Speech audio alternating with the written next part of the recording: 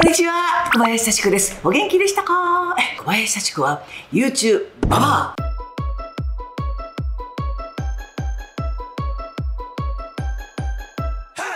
でね、スタッフがね、幸子さん、牛丼って食べたことがありますかってあったような、ずいぶん前だけど、あるよって言ったんですよ。で、それは食べ比べしませんかって言われたんですけど、私、みんな同じでしょ、味って言ったら、何言ってんだって言われて、みんな違う、全部違うって言うから、だったら食べ比べをしよう。食レポですよっていう、食レポってあんま上手じゃないんですけど、気の利いたね、コメントを食べながら考えてみたいと思いますけど、まず、これが吉野家、これがすき家、で、これが、松屋。幸子さん、ちなみに普段牛丼は召し上がられるんですか？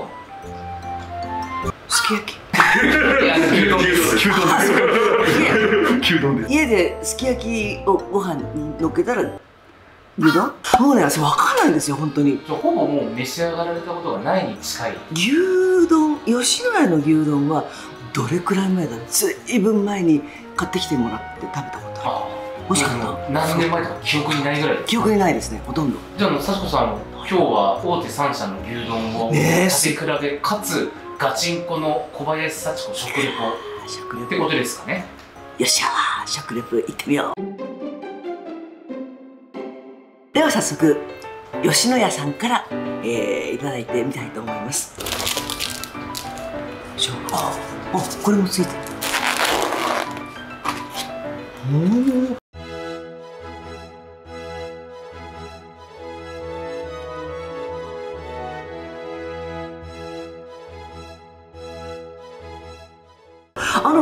一番古い順っていうのは吉野家が古いの？史的には一番古いと思います。これは何？先に食べちゃいけないの？いや、もう違う。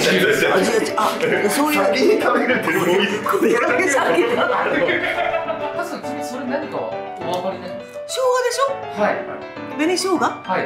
そうじゃなくてここに置いとくのがいいのかな。やっぱりね。実はお言葉ですが、おそらく世の中100人中100人は牛丼の上に乗っけると思います。そうなのこれ。そうなの。最初にかけるの。おそらくは皆さんそうされるかと。どうですか、久々の牛丼の匂いは？食べないとちょっと分かんない感じします。いただきます。お肉があって玉ねぎがある。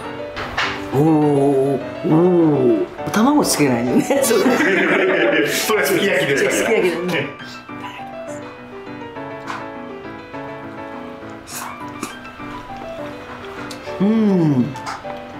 なんかこうすき焼きのあれとちょっと違ってまろやかにね。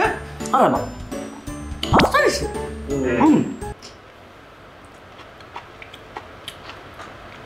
生姜。つゆだくとかいうのって何？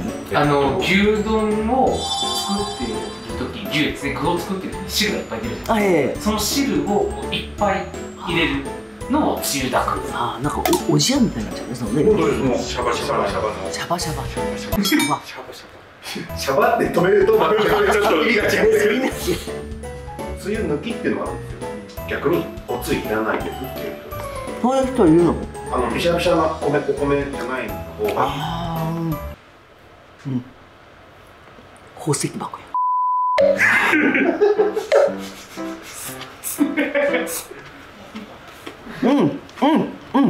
この音。シャキシャキしてますね。いいですね。玉ねぎのね。はい。くたくたじゃないところがいい。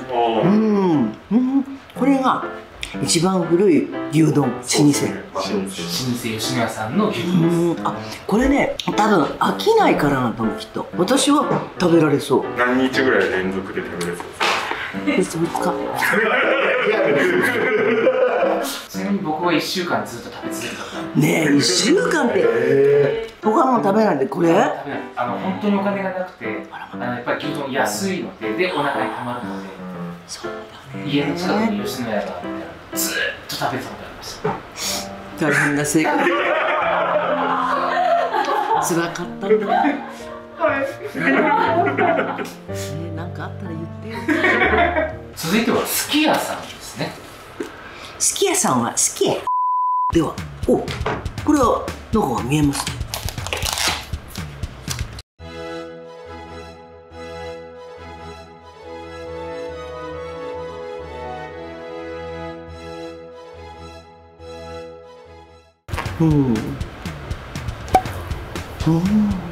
色が違うね、少し。知ってるよ、私乗っけるんだよ最初に。あれねえ、生姜色違うね。違いますね、色全然違うの。ちょっとピンク、桜色では。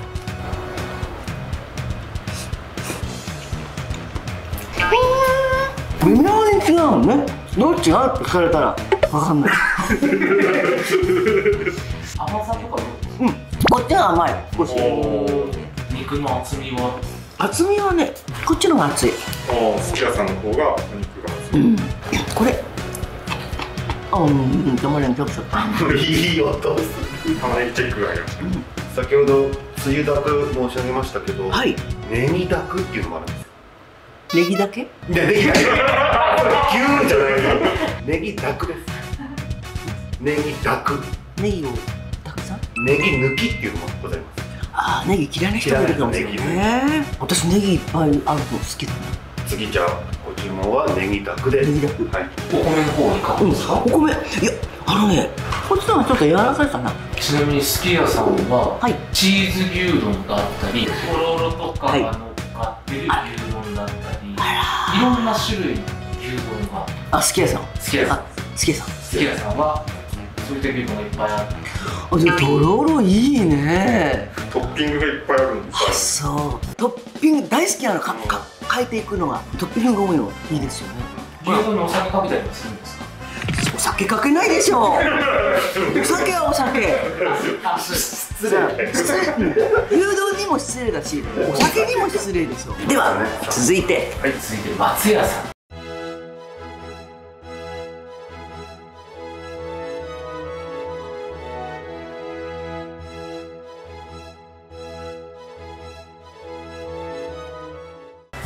松屋。こんなたくさんついてくるの？これ松屋さん？松屋さんはいっぱい入れてくださいまあら、そう。太っ腹だね。あ、これ細かい。シュッシュッシュじゃない。刻んである。紅生姜も三者三様です。違いますね。では、いただきます。味の法則。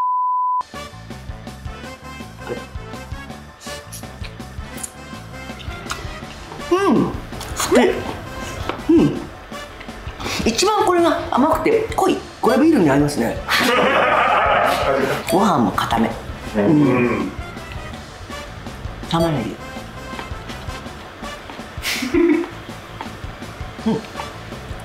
今までの中で一番柔らかい。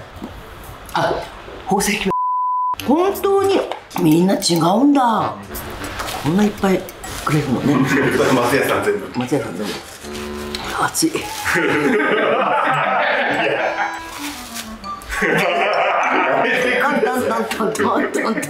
小林幸子 YouTuber ばやるようになってからなんか少し変になっちゃうね。本当に YouTube やり始めてからですか？というわけでこの3種類の牛丼をいただきました。それぞれ美味しかったです。本当にね、やっぱり全部違うってことがすごくよく分かったんですけど、私的にはね、みんな美味しいんですけど、私はこれはなんかこういい感じかなって、私の中ではね。すき家さん。すき家さんですね。でそれが食レポとして成立しなきゃいけないんですね。やっぱりなぜ好きかということを言わなければいけない。宝石。三上さん、ちなみに幸子さんの食レポは何点ですか？100点満点中。ちょっと今の最後でポイントがちょっと下がってちょっと70点ぐらいで。おお、でも優しめな。70点ももらえるの。あらー。私の食レポだったらもうちょっとで気の利いたコメントをね、何があってもピタッとはまるようなね食レポ考えて頭にインプットをしておきたいと思います。次回ご期待ください。幸子さん、じゃあ今後 YouTube で食レポ力を磨いていきますか？食レポ力を磨くにはどうしたらいいか、あなたのコメント待ってます。上手くなってきたね、私もね。なんかね、酒レポは得意なんですよね。酒レポはね。酒レポはさ、得意というかもう飲んじゃうから。うまいしかない。ね、ビール各社の飲み比べ。ビールはみんな違うのよ、味が。そうですか、本当に違う。ここの喉越しがね、喉越しがこうゆっくりとこう来るのとね、あるんですよね。あります。次回はビール飲み比べということで、みんなやるよ。というわけで。すいません、70点を三上からいただきました。採点が70点でございます。まあよかったなとか思いますけど、まあ遠慮して70点にしてくれたんだと思いますけども、以上でございました。これからも、食レポ、いろんな食レポに挑戦していきたいと思います。どうぞ皆さんも応援してください。こんな風に言うと、っていうこんな感じでお願いします。高評価、よろしくお願いします。小林幸子は YouTube ママでした。また見てね。ちょっと今これで使えばいいのだね。こんなこと言ってダメよ、こんなのもう使わないで。もういやでも気になる。